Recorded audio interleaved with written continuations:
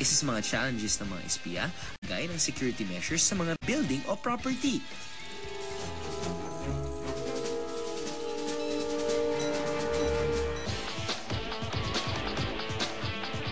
Tulad ng fingerprint scanners. Ginagamit ang fingerprint scan para sa mga bisitang pumapasok sa kampo. Wanna know kung paano ito gumagana? Gumagamit daw ng optical scanner ang makina nito na mayroong light-emitting diodes or LED.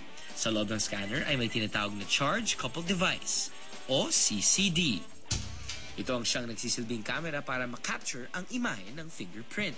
When a visitor comes to the area or to the jail campus, they first enroll in the system with their fingerprint, no? Then they can visit the inmate, and then when they leave the campus, they have to have their fingers scanned. So the system will identify them as a real visitor and not just an inmate pretending to be a visitor.